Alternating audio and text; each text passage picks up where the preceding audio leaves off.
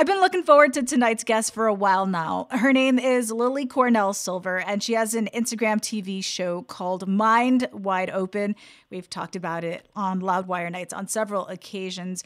It's a mental health focused interview series that posts every Monday. Welcome, Lily, and thank you for your time. Thank you so much for having me. Our pleasure. So we're going to start like super, super basic because you can't assume everybody knows, right? So what is Instagram TV and what drew you to the platform? Sure. So Instagram TV is a facet of Instagram that works for longer form stuff, because I think on Instagram you can only post up to a minute, but IGTV you can post up to an hour. My episodes are typically like 20 to 30 minutes.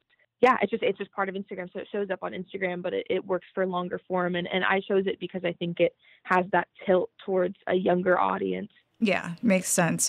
And speaking of young, you're only 20 years old, and yet you felt a calling to create this content. So what was your goal with this show for you, and what do you want others to take away from it? I mean, my goal was honestly, like, if I can help one person, 5 people, 10 people feel more validated and get any sort of information to help themselves in their own mental health, that was amazing. That was all I wanted. And I wanted to create some sort of centralized, consolidated resource about mental health, especially right now. I came up with the idea while I was in quarantine because I was struggling to find resources that felt meaningful to me. And then, with the resurgence of the Black Lives Matter movement, it felt really important to shed some more light on Black mental health, intergenerational trauma, things like that. So it really, like, it was, the circumstances were not great, but wanted to make the most out of them in whatever way I could. Just curious, a little off topic, but are you going to go back to school, like on campus? What is your plan? No, I'm actually in online school right now. My school's doing fully online for the semester. Okay. I was just curious how you were handling that. Do you feel like you found... Yeah, no, it's interesting. Yeah. I mean, everyone's doing something different, so I totally get it. Do you feel like you've found your calling with this show? I feel like I've definitely found a calling. How it's like when you kind of set your foot on a path and then all of a sudden, like, the path becomes very clear. Like, that was kind of my experience with this. Like, especially being, having to leave school much earlier than intended in the semester because of COVID, and I was feeling pretty lost and pretty confused and, like, not really sure, what to do with my time, what to do with myself, like, who am I outside of being a student? And then once I made this decision, the pieces fell into place so beautifully. And so it definitely felt like, okay, like I'm on the right path, and this is leading me somewhere amazing. So it's been really, really beautiful in that sense. Those questions sound very familiar, by the way. And yeah, definitely the happening so organically is a sign, at least I believe in that. Yeah. Totally. I know from being an anxious person myself that having to interview others is nerve-wracking. It depends on how well you know them, right? But you want to do right by the person. You want to have them walk away knowing you put some effort into this thing. So how do you prepare for an interview, and how do you keep your anxiety at bay during these episodes? I mean, I definitely do all sorts of research beforehand. And if they have interviews, I watch interviews, write all my questions out. But honestly, like, I grew up in a situation where I was surrounded by adults all the time, and being on tours, and, like, I was surrounded by so many different adults, and that outside of school, like, that's kind of who I was interacting with. So I feel like I gained those conversational skills pretty early on in life, and it made it a lot easier to, talk to anybody. Like, I feel comfortable talking to literally anybody. So I have my questions and I have my stuff prepared, but honestly, 9 times out of 10, it ends up just being some sort of conversation, because there's always other questions I want to ask and things that I want to dive deeper into. So, so I would say my training was definitely my childhood. Yeah. And then touching on that a minute, you launched the show on your father's day of birth. Growing up, did you have that sense that you were a little different, right? Your mom's a manager, your dad's a musician. I'm sure people were, like, extra super nice to you. Were you like, what's going on here?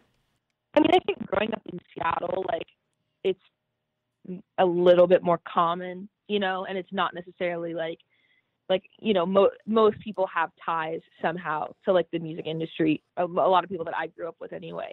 So it never felt, I never felt like I was, like, weird or anything, but I definitely had relatively unconventional childhood, traveling a ton and being around like, the Alice in Chains guys taught me how to play poker when I was 9. Like, that's probably not, like, maybe not what I was supposed to be doing.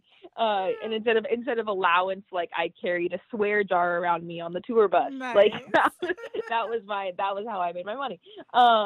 But it honestly, like, it was so much fun, and I learned so much from that experience, and it taught me a lot about how to be kind of self-sufficient and, be able to multitask and be in school and have my friends and also have these crazy adventures. And yeah, I wouldn't trade any second of it. I wouldn't trade any second of it. Chores versus a swear jar. You had life figured out young. Yeah. Very early on, obviously. I made a lot of money. I will tell you that.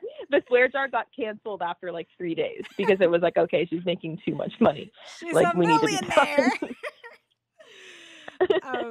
As I was browsing your Instagram account, just kind of prepping for this, you know how it goes, you referenced Seattle on a number of occasions. What kind of connection do you feel to that city? I mean, this is where I grew up, born and raised. My family's from Seattle. Like, I mean, and I think, obviously, like, the roots in my parents' career run very deep in Seattle. They're both born and raised in Seattle. And I've just felt like such a support from the city and the people in it. And the more I travel, and now I'm at school in LA, like, the more time I spend away from Seattle, the more I'm like, wow, I appreciate growing up here so much. And honestly, like, my friends and peers and I, like, we have this conversation all the time. Like, God, Seattle is so good. Like, no matter where we go, no matter where we end up, like, we all kind of want to end up back in Seattle. So yeah, it is a very amazing place, and the roots definitely run very deep here. It is an amazing place. I have no roots, but I have visited, and it is quite lovely.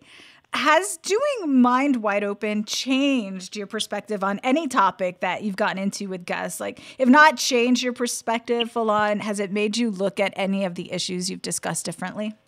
For sure. I mean, honestly, for me, like, I've gained so much information doing this series, and my next episode coming out is with a suicide researcher and clinical psychiatrist, and I have struggled a lot with suicidal ideation in my life. And even though, I have resources and I'm lucky enough to have like a therapist and a psychiatrist and, whoever I need to talk to about it, I can talk to about it. It's still something that I think is so widely misunderstood. And so to be able to hear her be like, most people, experience that at some point in their life, and like, here's the science behind it, and here are clinically researched tools that you can use to combat it or to cope, like, things like that I think are so fascinating. I love getting tools, and I also love hearing from mental health experts, like, the science behind it, because it can make you feel a little bit less crazy when you know exactly like what what the science is and what your brain chemicals are doing and how your neurotransmitters are firing.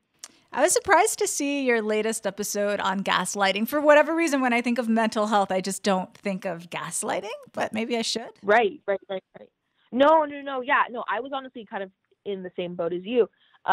When the opportunity came to me, I was like, that's super fascinating, but like, not, I know it's very relevant to my own life, but not sure how it fit in.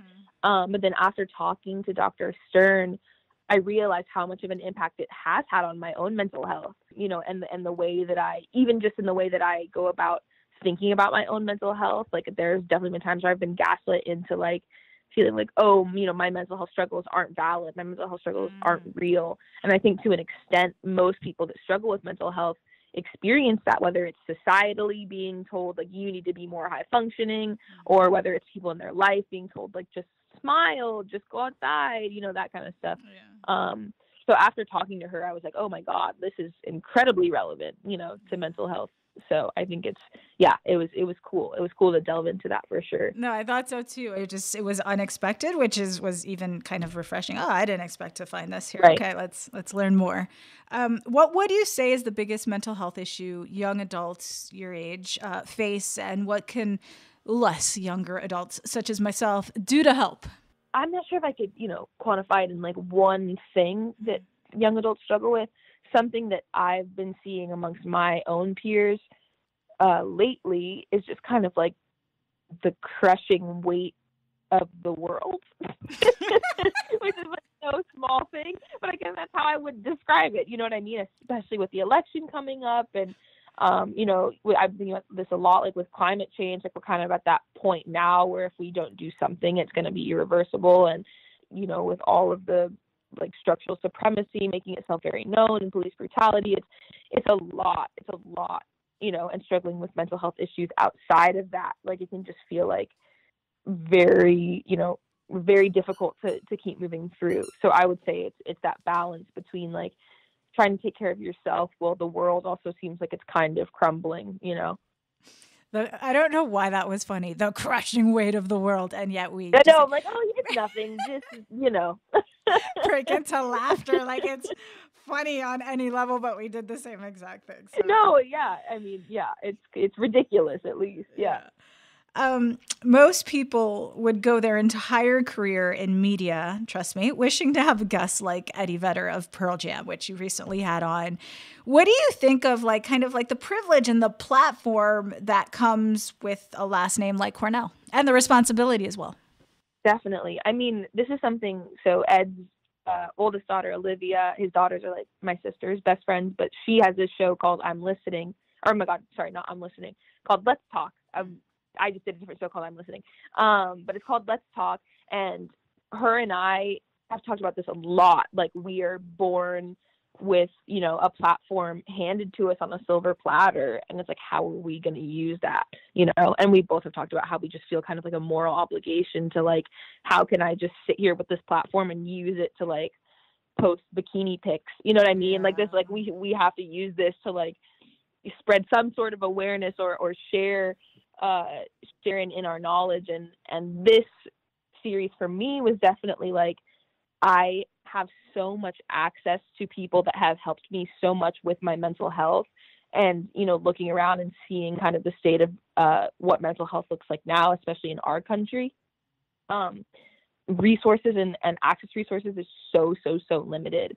So I wanted to create some sort of platform where completely free, completely accessible, runs across multiple platforms, where I can have, high profile people like Ed or Duff, and then have, mental health professionals like Laura Lipsky and Dr. Mark Brackett, be able to share the information and share their wealth of knowledge in a way that allows anybody to access it.